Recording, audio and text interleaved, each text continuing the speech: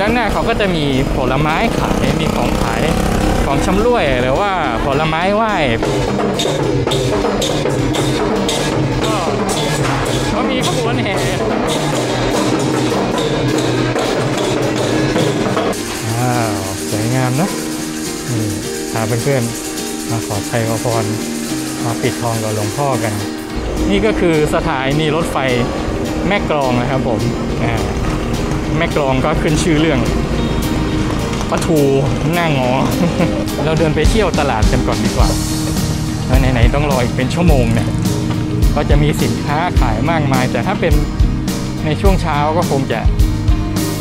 มีร้านค้าร้านขายเปิดมากกว่านี้นะตลาดร่มหุบมีของทะเลมีของแห้งต่างๆนะแต่ถ้าเกิดว่าอยากจะมาซื้อของเยอะๆเป็นช่วงเช้าถ้าช่วงเช้าของจะเยอะกว่ามีของขายเยอะเลยขนมแช่อิ่มแล้วก็มีของสดมีปลาเลยปลาเยอะแยะเลยปลาทูตอนนี้รถไฟก็ใกล้จะมาถึงแล้วนะทางพ่อค้าแม่ค้านี่เขาก็จะเริ่มเก็บร่มกันแล้วโอเคก็มาถ่ายรูปจากภาพกันตรงนี้ดูความสวยงามของรถไฟแม่กลองสถานีรถไฟแม่กลอง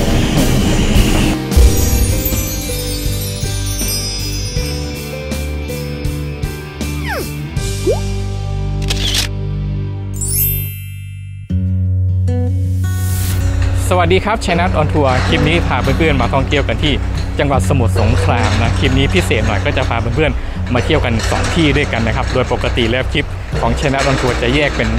แต่ละคลิปไกลจะไม่ข้องเกี่ยวกันแต่คลิปนี้เนื่องจากว่าสถานที่ท่องเที่ยวเนี่ยอยู่ใกล้กันติดกันเลยที่หนึ่งก็คือตลาดร่มหุบที่มีความเป็นมานะสำหรับใครที่เคยมาแล้วก็คงจะเห็นแต่ถ้าใครไม่เคยมาก็เป็นแนวตลาดที่แบบเขาวางของขายตามรางรถไฟเวลารถไฟมาเขาก็จะเก็บร่มเก็บของเก็บอะไรกันนะครับมันก็เลยเป็นชื่อตลาดร่มหุบนะครับผมตลาดนี้เขาเปิดมาประมาณสัก50 ปีขึ้นไปแล้วจุดที่2เนี่ยผมจะพาเพื่อนๆไปไหว้หลวงพ่อบ้านแหลมกันนะครับหรือวัดเพชรสมุทรวรวิหารนะครับผมก็จะมีความสวยงามในคลิปจะมีบรรยากาศเป็นเช่นไรมั่งผมจะพาเพื่อนๆไปท่องเที่ยวกันแต่ในส่วนของช่วงแรกเนี่ยผมจะพาเพื่อนๆไปไหว้หลวงพ่อบ้านแหลมก่อนเพราะว่ามาไม่ตรงกับจังหวะรถไฟที่มานะจะต้องรออีกประมาณ2 ชั่วโมงผมก็เลยเดี๋ยวเข้าไปไหว้พระในไปไหว้พระหลวงพ่อบ้านแหลมกันก่อนแล้วก็จะค่อยไปที่ตลาดร่มหุบกันทีหลังถ้าเกิดมาเที่ยวที่นี่นะลานจอดรถกว้างๆเลยที่เด่นชัดที่สุดก็คือลานจอดรถหน้าวัดหลวงพ่อบ้านแหลมนะครับผมปักหมุดมาได้เลยก็จะมีจอดรถกว้างขวางจอดได้ประมาณหลายร้อยคันเลยละแล้วก็ทางขวาก็จะคือทางเข้าวัดเพชรสมุทรวรวิหารนะครับผมก็เป็นวัดชื่อดังมาก่อนนะครับผมปัจจุบันนี้ก็ยังคงโด่งดังอยู่ในหลวงพ่อบ้านแหลมในเรื่องราวของพระ3 พี่น้องลอยน้ำมาหรือบางตำนานก็จะกล่าวเป็นพระ5 พี่น้องลอยน้ำมาด้านหน้าเขาก็จะมีผลไม้ขายมีของขายของชำร่วยหรือว่าผลไม้ไหว้เป็นน้ำมะพร้าวอะไรอย่างนี้แล้วก็เป็นกล้วยเป็นอะไรอย่างเงี้ยนะครับมีกล้วยทอดด้วยนะครับผมแล้วก็มีอาหารทะเลหมึกหอยปูปลาขายเป็นแบบแห้งนะครับผมสำหรับซื้อกลับไปฝากหรือว่าไปกินที่บ้านกันได้วัดเพชรสมุทรวรวิหารเดิมชื่อวัดศรีจำปาสร้างขึ้นในราวสมัยพระเจ้าปราสาททองแห่งกรุงศรีอยุธยาตามตำนานเล่าว่าในปีพุทธศักราช 2307 ชาวบ้านแหลมในเขตพื้นเมืองเพชรบุรีอพยพหนีพม่ามาตั้งบ้านเรือนอยู่ณบริเวณตำบลแม่กองเหนือวัดศรีจำปาและเรียกหมู่บ้านนี้ว่าบ้านแหลมตามชื่อหมู่บ้านเดิมของตนชาวบ้านแหลมได้ช่วยกันบูรณะวัดศรีจำปาและเรียกวัดนี้ใหม่ว่าวัดบ้านแหลมต่อมาวัดบ้านแหลมได้ยกฐานะขึ้นเป็นพระอารามหลวงชั้นวรวิหารได้รับพระราชทานนามว่าวัดเพชรสมุทรสุนทรวรวิหารสิ่งสำคัญของวัดนี้ก็คือพระพุทธรูปหลวงพ่อบ้านแหลมวัดเพชรสมุทรสุนทรเป็นพระพุทธรูปปางอุ้มบาตรประจำวันเกิดของวันพุธกลางวันหลวงพ่อบ้านแหลมเป็นพระที่สร้างในสมัยเดียวกันกับหลวงพ่อโสธรกับหลวงพ่อโตวัดบางพลีใหญ่เป็นพระพุทธรูปปางอุ้มบาตรเช่นเดียวกันกับหลวงพ่อบ้านแหลมสร้างในสมัยอยุธยาตอนต้นหลวงพ่อวัดบ้านแหลมมีความสูง167 เซนติเมตรประวัติหลวงพ่อบ้านแหลมชาวบ้านแหลมจังหวัดเพชรบุรีได้มาติอวนหาปลาบริเวณแม่น้ำแม่กลอง จังหวัดสมุทรสาครได้ลากอวนพบพระพุทธรูปสององค์องค์หนึ่งเป็นพระพุทธรูปปางอุ้มบาตรซึ่งได้มีการอัญเชิญไปประดิษฐานที่วัดศรีจำปาหรือปัจจุบันคือวัดบ้านแหลมทำให้ชาวบ้านเรียกพระพุทธรูปองค์นี้ว่าหลวงพ่อบ้านแหลมตั้งแต่นั้นมาพระพุทธรูปอีกองค์หนึ่งปางสมาธิชาวบ้านแหลมจังหวัดเพชรบุรีได้นำกลับไปประดิษฐานที่วัดเขาตะเคราจังหวัดเพชรบุรีตำนานพระพุทธรูป5องค์อยู่บนแพลอยน้ำมาในแม่น้ำแม่กลองจากเมืองทางทิศเหนือของจังหวัดสมุทรสาครคือหลวงพ่อวัดบ้านแหลมหลวงพ่อโสธรหลวงพ่อโตวัดบางพีหลวงพ่อวัดตะเขาและหลวงพ่อวัดไร่ขิงซึ่งชาวบ้านริมฝั่งน้ำที่ศรัทธาได้อัญเชิญไปประดิษฐานเป็นพระประธานในอุโบสถของวัดต่างๆเพื่อบูชาสักการะกันหลวงพ่อบ้านแหลมเป็นพระที่มีความศักดิ์สิทธิ์และประชาชนทั่วไปก็มักจะเวียนไหว้มาขอใช้ขอพรมากราบสักการะบูชามาถวายของเครื่องบูชาต่างๆล่ำลือกันว่าหลวงพ่อบ้านแหลมท่านวิเศษและมีแสดงอภินิหารมากมายโดยเฉพาะคนจะมาบนบานสารกล่าวให้หายจากเจ็บไข้ได้ป่วยให้หายจากความทุกข์ต่างๆได้ผลชะงักจึงมีประสบนิกรและประชาชนทั่วไปได้มาทำบุญนำของมาแก้บนกันต่างๆโดยเฉพาะวันนี้ก็มีการนำรูปหล่อเหมือนของหลวงพ่อบ้านแหลมองค์เท่าองค์จริงมาถวายกันอยู่แล้วก็ผมจะพาเพื่อนๆเดินรอบวิหารหรือรอบอุโบสถหลวงพ่อบ้านแหลมกันสัก1 รอบเพื่อความเป็นสิริมงคลเพื่อนๆอยากได้สิ่งใดก็ขอใช้ขอพรฝากมากับผมได้เลยก็ขอให้เพื่อนๆสมหวังดั่งใจปองเพื่อนๆทุกคนแล้วก็ใครมีเวลาที่จะมาด้วยตัวเองได้ก็มานะครับเพราะทางนี้ตอนวัดกำลังจะรวบรวมวัตถุปัจจัยเพื่อจะนำไปสร้างพระอุโบสถหลังใหม่และจะได้นำหลวงพ่อบ้านแหลมขึ้นไปประดิษฐานยังพระอุโบสถใหม่เนื่องจากว่าในช่วงหน้าน้ำหลากน้ำจะท่วมขังเข้ามายังพระอุโบสถจนถึงองค์หลวงพ่อทำให้พระและประสบนิกรศาสนิกชนทั้งหลายเข้ามาทำบุญกับหลวงพ่อได้ยากจึงมีการจะสร้างพระอุโบสถใหม่ที่อยู่ทางด้านฝั่งตรงกันข้ามกับวัดเพื่อจะได้นำหลวงพ่อบ้านแหลมไปประดิษฐานเพื่อให้ประชาชนได้สักการะบูชาได้อย่างง่ายดายและเวลาน้ำหลากก็จะไม่ท่วมองค์หลวงพ่อจนเราไม่สามารถเข้าไปสักการะบูชาไปกราบใช้ขอพรหลวงพ่อบ้านแหลมได้เราก็มาสักการะบูชามาร่วมกันทำบุญเพื่อทนุบำรุงพระศาสนาให้เราได้ยั่งยืนกันต่อไปผมก็ได้พาเพื่อนๆวน1 รอบนะสำหรับพระอุโบสถหลวงพ่อบ้านแหลมนะครับผมแล้วพร้อมกับฟังประวัติไปพังๆเสียงอาจจะดังกันนะเพราะเขาวน3 รอบนะครับผมแห่หลวงพ่อบ้านแหลมรอบพระอุโบสถก็เขามีขบวนแห่นะครับแห่หลวงพ่อบ้านแหลมอยู่ทางด้านนี้นะไม่รู้ว่าเขามาถวายหรือว่าแห่จากวัดไปให้ชาวบ้านได้รวมทำบุญกันมีน้องๆมาร่วมกันสนุกสนานเสียงค่อนข้างจะดังมากเลยก็มีการแห่หลวงพ่อบ้านแหลมนะครับเข้าไปในพระอุโบสถหรือเปล่าเนี่ยผมไม่แน่ใจนะก็มีคนตามกันไปเยอะแยะเลยไม่รู้เพื่อนๆจะได้ยินเสียงผมไหมว่าเสียงเขาตีกลองดังมากเลยครับอยู่ตรงนี้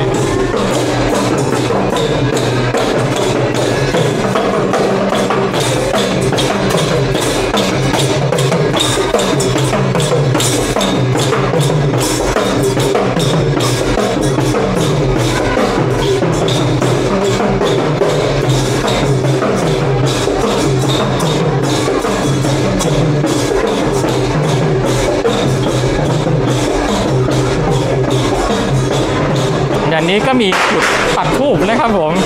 นี่ว่าห้ามปักเทียนในส่วนของที่ปักเทียนเขาก็จะมีให้อยู่ทางด้านนี้แยกกันเป็นสัดส่วนจะได้ไม่ปนกันนะจุดนี้ก็เป็นจุดที่มาจุดทูบจุดเทียนนะครับอยู่ทางด้านนี้นะครับจุดแล้วก็เอาไปปักทางด้านซ้ายนะครับผมจะมีทั้งที่ปักเทียนและปักธูปแยกกันเราเข้าไปชมบรรยากาศแล้วไป ไหว้หลวงพ่อบ้านแหลมกันนะด้านหน้าก็จะมีพระพุทธรูปต่างๆให้เรามาขอชัยขอพรปิดทองกันได้นะครับอยู่ทางด้านนี้ก็มีหลวงพ่อบ้านแหลมแล้วก็มีเกจิอาจารย์ดังๆเยอะแยะเลยปั้นอยู่ทางนี้ให้เรามาปิดทองมาขอชัยขอพรกันได้ในส่วนของตรงนี้ก็จะเป็นพระอุโบสถใหม่ที่กำลังจะสร้างนะครับผมไม่แน่ใจว่าจะสร้างเพื่อนำหลวงพ่อบ้านแหลมไปประดิษฐานใหม่หรือเปล่านะอยู่ตามนี้เดี๋ยวผมก็ยังหาแบบข้อมูลไม่เจอแต่ก็มีการบูรณะมีการสร้างใหม่อยู่ทางใกล้ๆลานจอดรถที่เราไปจอดนะครับผมก็กำลังก่อสร้างกันอยู่เราก็มาสมทบทุนนะครับผมเพื่อร่วมสร้างพระอุโบสถหลังใหม่วันนี้ก็มีคนมาเยอะพอสมควรนะเยอะมากเลยแล้วก็ค่อยๆเข้าไปแล้วก็ต้องถอดรองเท้าไว้ทางด้านนอกแล้วเราเข้าไปกราบหลวงพ่อบ้านแหลมทางด้านในกันตอนนี้เขาก็แห่หลวงพ่อบ้านแหลมองค์จำลองนะแล้วก็เข้าวน3 รอบแล้วก็จะพาเข้าไปยังพระอุโบสถกันมาเจอจังหวะพอดีเลยก็ตอนนี้เขาก็ห้ามคนเข้าไปในพระอุโบสถก่อนนะครับผมเดี๋ยวเรา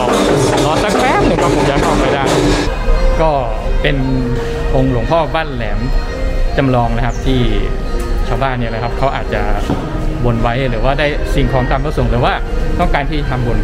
ก็นำหลวงพ่อบ้านแหลมองค์จำลองมาถวายแต่ก็กำลังทำพิธีกันอยู่ ก็เลยยังพาเพื่อนๆเข้าไปชมไม่ได้เดี๋ยวคงรอให้เขาทำพิธีสักพักหนึ่งแล้วก็เดี๋ยวผมจะพาเพื่อนๆเข้าไปชมไปกราบสักการะบูชาสิ่งศักดิ์สิทธิ์หลวงพ่อบ้านแหลมกันตรงนี้ก็มีป้ายให้เราได้ชมกันนะสภาพพื้นที่วัดเพชรสมุทรวรวิหารนะครับเมื่อน้ำทะเลหนุนสูงหรือฝนตกมีปริมาณมากทำให้พระอุโบสถและบริเวณโดยรอบมีน้ำท่วมอยู่เสมอทางคณะสงฆ์และคณะกรรมการวัดจึงดำเนินการโครงการสร้างพระอุโบสถใหม่ขึ้นเพื่อการทำสังฆกรรมและประกอบกิจกรรมของคณะสงฆ์สืบไปนะครับผมก็คงจะเป็นลักษณะประมาณนี้นะน้ำท่วมนะครับผมก็เลยคิดว่าจะสร้างพระอุโบสถใหม่นะที่ผมถ่ายเพื่อนๆได้ชมกันว่ามีแบบมีอะไรที่เรากำลังสร้างที่เห็นกันก็มาสมทบทุนมาร่วมสร้างเพื่อให้หลวงพ่อบ้านแหลมนะครับผมได้อยู่พ้นน้ำกันเวลาหน้าน้ำก็จะได้น้ำไม่ท่วมผมก็จะพาเพื่อนๆไปชมด้านหลังวัดกันก่อนด้านหลังวัดจะติดแม่น้ำนะครับผมก็ทางด้านหลังนี้ก็จะมีลานจอดรถเหมือนกันเราสามารถที่จะเข้ามาจอดด้านในได้แต่ด้านในผมว่า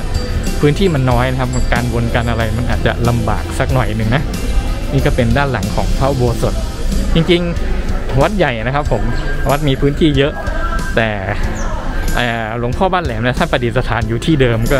เป็นจุดที่ไม่ค่อยได้ขยายอะไรนะครับผมแล้วก็เวลาน้ำท่วมน้ำอะไรก็คงจะลำบากนะครับนี่ก็คือพระอุโบสถนะครับหลวงพ่อบ้านแหลมนะครับผมที่ประดิษฐานอยู่ตรงนี้พระอุโบสถอยู่ต่ำมากเลยนะครับถ้ารู้จากพื้นนะครับผมเวลาน้ำท่วมก็คงจะลำบากแล้วก็มาช่วยกันทำบุญเพื่ออัญเชิญ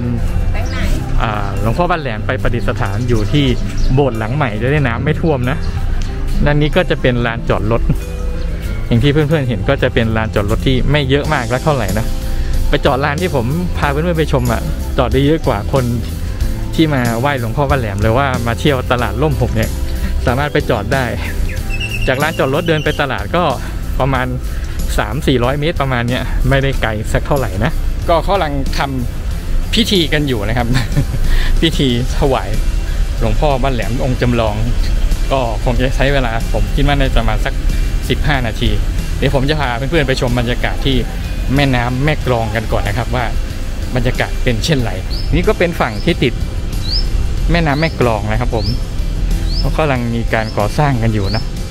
ไม่แน่ใจจะสร้างเป็นศาลาหรือว่าเป็นเขตอภัยทานหรือมีศาลาให้เราได้สามารถมานั่งเล่นแล้วก็ได้มาทำบุญเรียกว่าให้อาหารน้องปลากันก็ได้นะแต่น้ำแถวนี้มันน่าจะเป็นน้ำกร่อยหรือเปล่าผมก็ไม่แน่ใจเพราะมันก็อยู่ใกล้ทะเลเหมือนกันก็จะมีเรือข้ามฟากอยู่นะตรงตลาดร่มหุบนะครับผมตรงสถานีรถไฟก็จะมีเรือข้ามฟากกันอยู่เดี๋ยวผมไปพาเพื่อนๆไปชมกันนี่ก็คือภาพบรรยากาศนะแม่น้ำแม่กลองวันนี้ก็น้ำเยอะเหมือนกันนะน้ำเยอะพอสมควรฝั่งตรงข้ามก็เป็นอะไรบ้างผมก็ไม่ค่อยรู้จักเลยครับผมเนี่ยมีบ้านคนต่างๆบ้านเรือนต่าง ปริมาณเดี๋ยวนี้ผมว่าน่าจะเยอะกว่าตอนที่ผมมาเมื่อผมเคยมาแล้วเมื่อ2 ปีกว่าๆนะครับผมก็พาเพื่อนๆมาเมื่อ2 ปีที่แล้ววันนี้ก็มีโอกาสได้มาไหว้หลวงพ่อบ้านแหลมแล้วก็มาขอใจขอพรฝากเพื่อนๆกันเราก็เดินเข้าประตูไปนะข้างในก็จะเป็นทำเป็นคล้ายลักษณะพื้นไม้นะครับผมให้เรามานั่งขอใจขอพรกับหลวงพ่อบ้านแหลมนะครับผมทุกคนก็มาเสี่ยงเซียมซีเขย่าเซียมซีกันนะหลวงพ่อบ้านแหลมก็เป็นพระพุทธรูปที่เราสามารถที่จะไปปิดทองกันได้กับองค์หลวงพ่อเพราะว่าเหมือนกับเป็นการสนิทกับลูกหลานมากเลยนะเพราะว่าเราสามารถไปติดกับองค์จริงได้เลยซึ่งจะไม่เหมือนที่อื่นก็มีการบูรณะมีการพอกพูนให้โตขึ้นองค์ใหญ่ขึ้นอะไรอย่างเงี้ยครับผมแต่หลวงพ่อบ้านแหลมนี่ก็อยู่ลักษณะอย่างนี้เลยให้เราได้มาขอใช้ขอพรกันนะครับด้านหลังก็คือ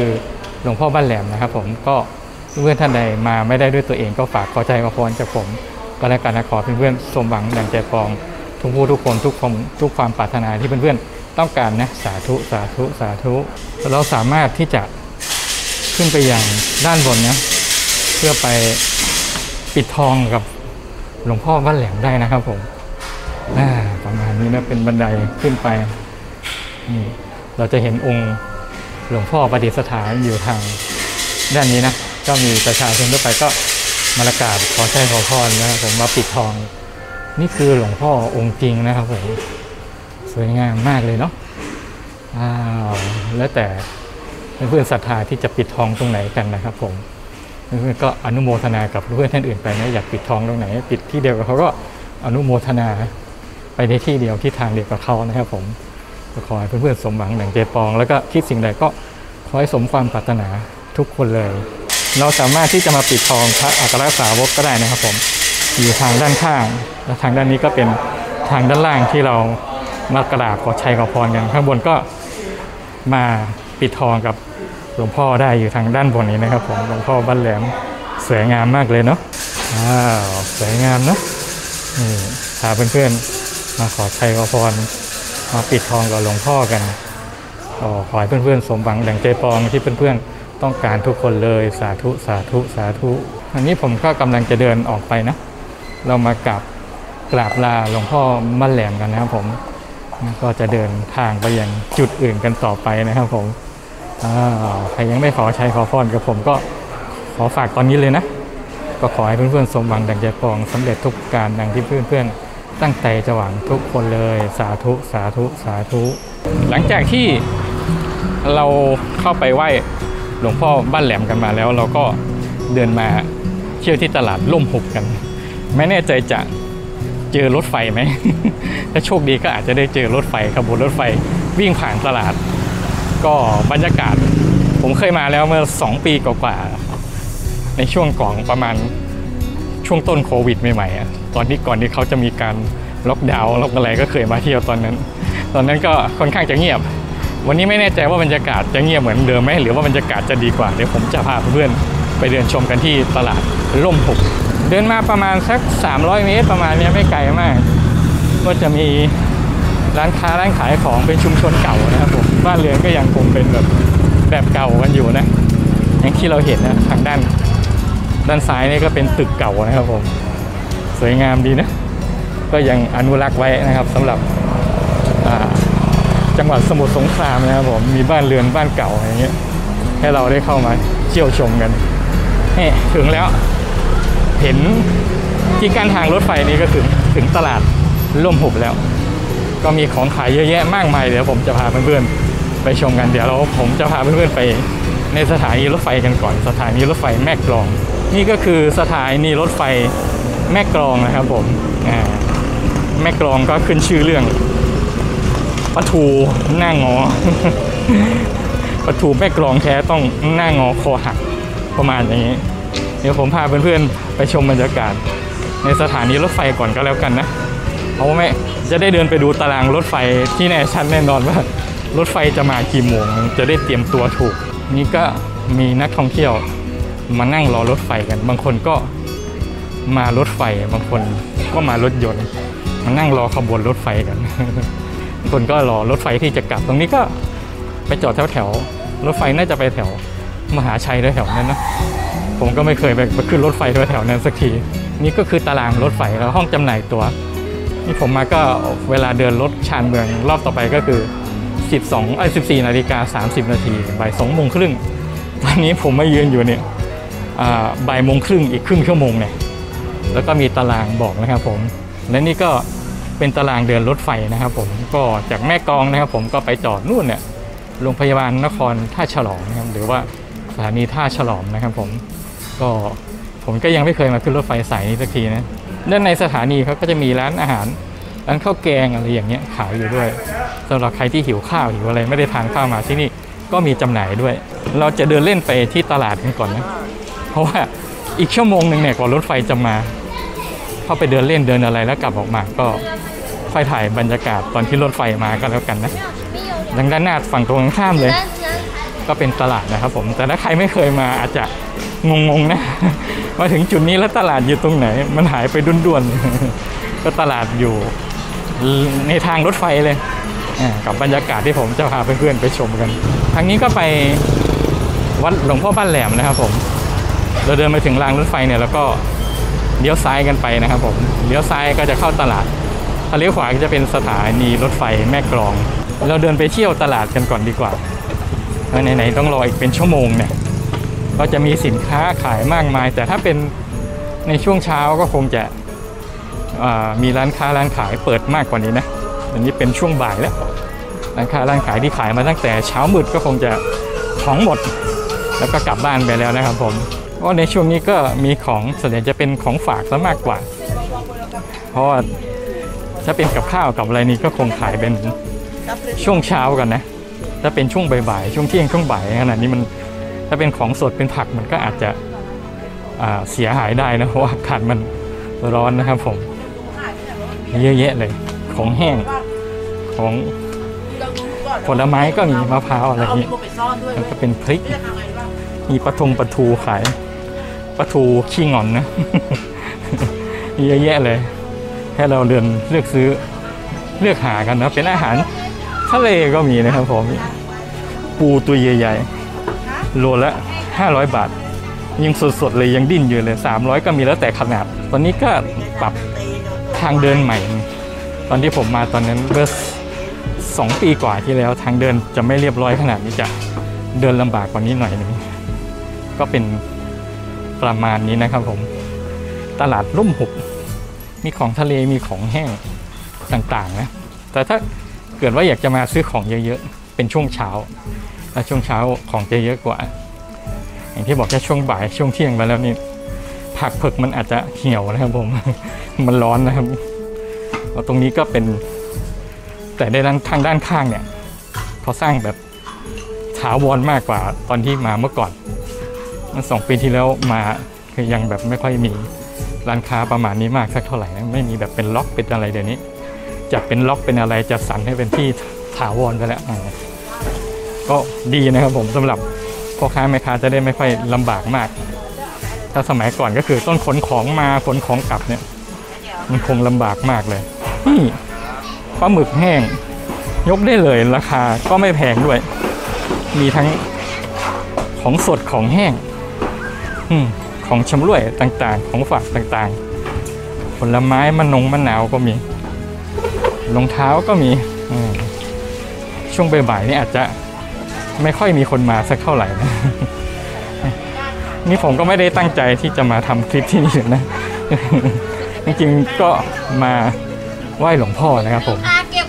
มาไหว้หลวงพ่อแล้วก็ขากลับก็จะไปวัดจุฬามณีก็ไปถวายพวงมาลัยท้าวเวสสุวรรณวัดจุฬามณีด้วยเพราะว่า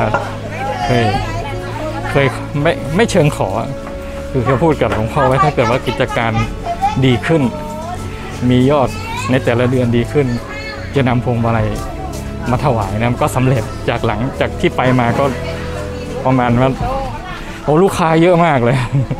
ลูกค้าที่เยอะขึ้นแบบผิดหูผิดตาจริงๆนะก็เลยมานำถวายดอกไม้พวงมาลัยที่น้องก๊อฟตั้งใจถวายแล้วก็ขอกับองค์ท้าวเวสสุวรรณวัดจุฬามณีไว้ก็ช่วงกลางวันก็เลยมาเดินเล่นกันมาไหว้หลวงพ่อบ้านแหลมกันแล้วก็เลยพาเพื่อนๆมาชมบรรยากาศด้วย เดินชมกันไปเรื่อยๆมีทั้งผักสดทั้งผลไม้ของกินของฝากของกินเล่นก็จะมีซอยทะลุต่างๆด้วยนะแต่ผมไม่ได้พาเพื่อนๆเดินไปชมผลไม้ด้านหลังมีเยอะแยะเลยแต่ส่วนใหญ่ก็เขาจะมาเที่ยวเป็นช่วงเช้ากันมากกว่าในช่วงบ่ายเนี่ยคนไม่ค่อยมีสักเท่าไหร่ส่วนใหญ่ก็ช่วงบ่ายก็ไปเที่ยวใกล้ๆแถวทะเลแถวอะไรอย่างนี้นะแล้วก็รอจังหวะกะว่าช่วงเย็นๆว่าจะกลับไปที่วัดจุฬามณีอันนี้พาเพื่อนๆมาชมบรรยากาศก่อนก็เดี๋ยวไหนๆมาแล้วก็จะลองรอขบวนรถไฟในรอบ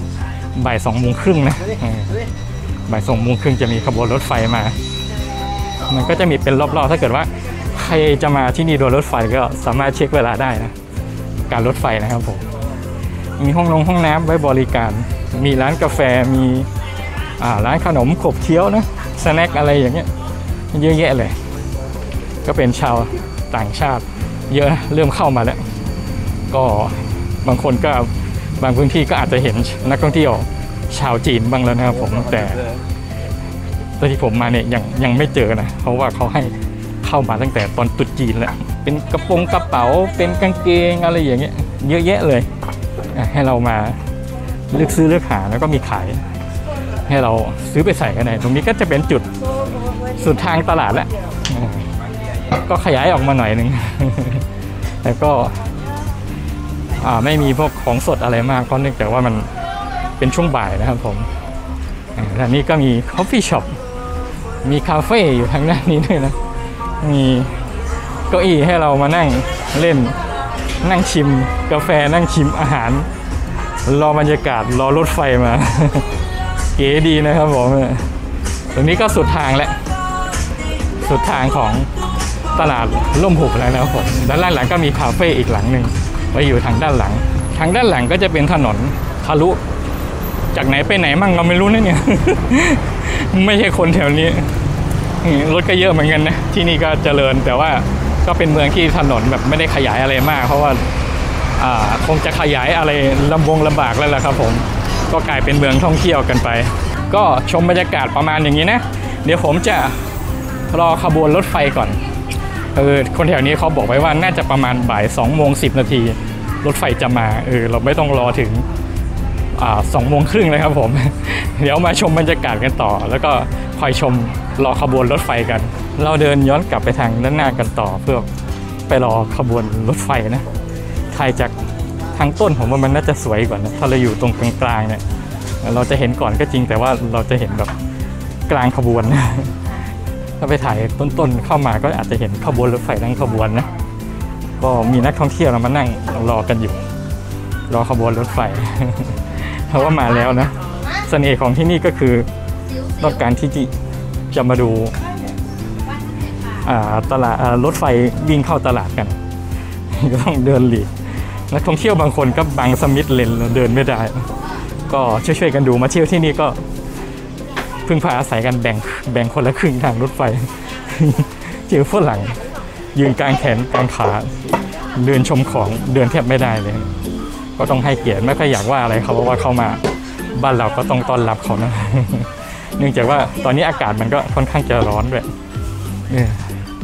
ไม่อะไรเขาเป็นแขกเราเป็นเจ้าบ้านก็ต้องต้อนรับเขา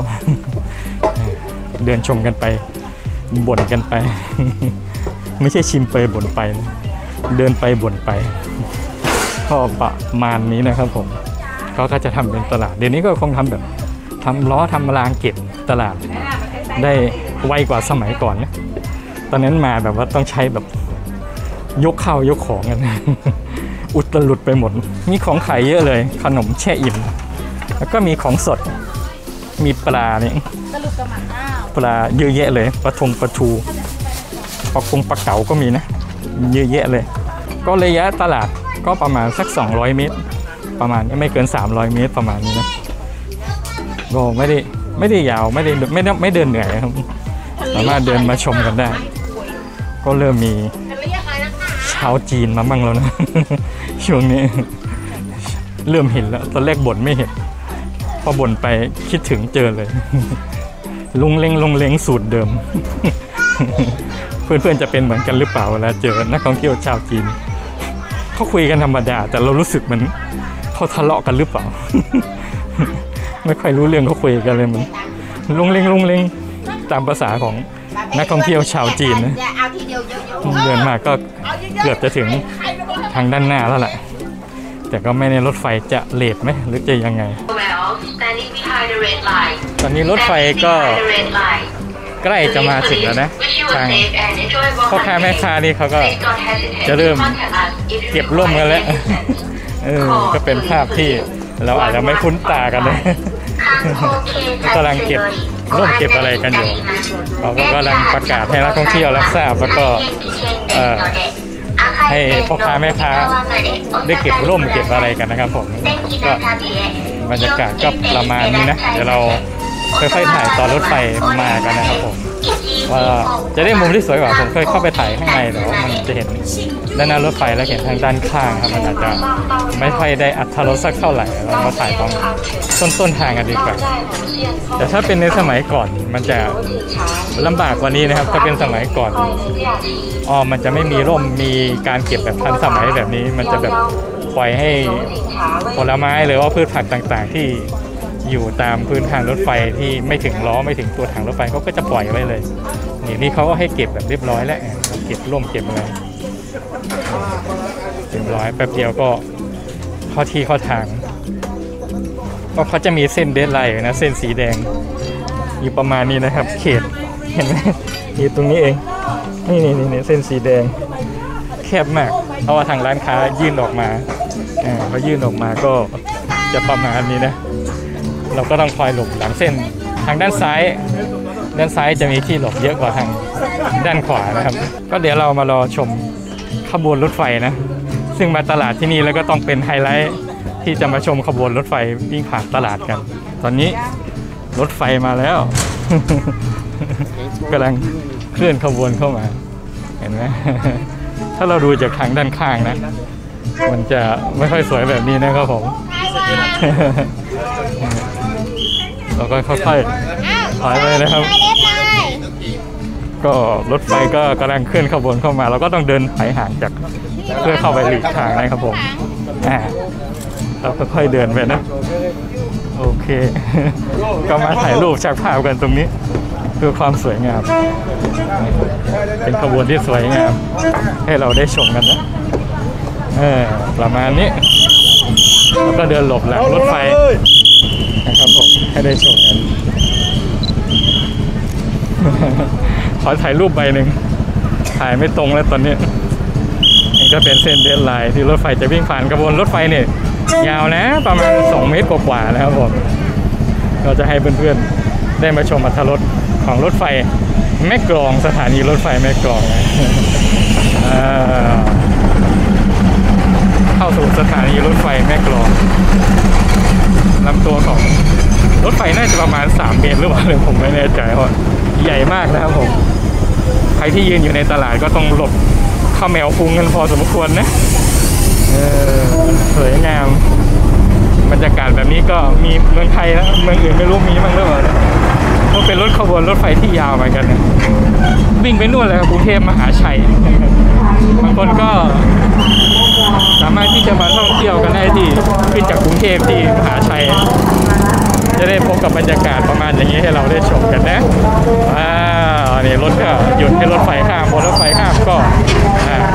ก็ใช้ชีวิตกันปกติข้ามไปข้ามมาได้ปกติมีนักท่องเที่ยวไปเซลฟี่กันที่หัวรถจักรกันเยอะแยะเลยและนี่ก็เป็นบรรยากาศตลาดล่มหุบนะครับผม ซึ่งแปลกตาเป็นความอันซีของชาวต่างชาติเขาก็ว้าวกันนะ เขาไม่เคยเห็นประเทศไทยมีแบบนี้ด้วยนะครับผมก็คลิปนี้ก็ผมก็ไม่ได้แบบว่าตั้งใจจะมาทำคลิปสักทีเดียวก็ผ่านมาเพราะว่าจะพาน้องก๊อฟมาไหว้หลวงพ่อบ้านแหลมแล้วก็มาถวายพวงมาลัยที่วัดจุฬามณีท้าวเวสสุวรรณนะครับผมก็อย่างที่บอกไปข้างต้นก็ขอไว้ในการเรื่องที่หน้าที่การงานก็สำเร็จก็พาน้องก๊อฟมาถวายพวงมาลัยให้ท้าวเวสสุวรรณกันนะครับผมขอขอบคุณเพื่อนๆที่ติดตามรับชมนะครับผม ก็อย่าลืมกด Subscribe กดกระดิ่งเพื่อติดตามจะได้เพื่อนๆจะได้ไม่พลาดคลิปใหม่ๆของChannel on Tour แล้วก็เป็นกำลังใจให้Channel on Tour ได้ทำคลิปให้เพื่อนๆได้ชมกันต่อไปถ้าผิดพลาดประการใดคลิปนี้ถ้าไม่สวยงามหรือถ่ายไม่ดียังไงก็ต้องขออภัยเพื่อนๆด้วยก็เนื่องจากว่าผมไม่ได้ตั้งใจจะมาถ่ายคลิปซะทีเดียวนะครับผมถ้าใครอยากดูคลิปวัดจุฬามณีก็สามารถย้อนกลับไปดูได้นะครับผมก็ผมทำไว้ประมาณสักเดือนธันวาคมเนี่ยแหละผมที่ผ่านมานะครับผมก็คลิปนี้ก็ขอตัวลาไปก่อนกับภาพบรรยากาศสถานีรถไฟแม่กลองแล้วก็ตลาดล่มหุบนะครับผมพบกันใหม่คลิปหน้าสวัสดีครับ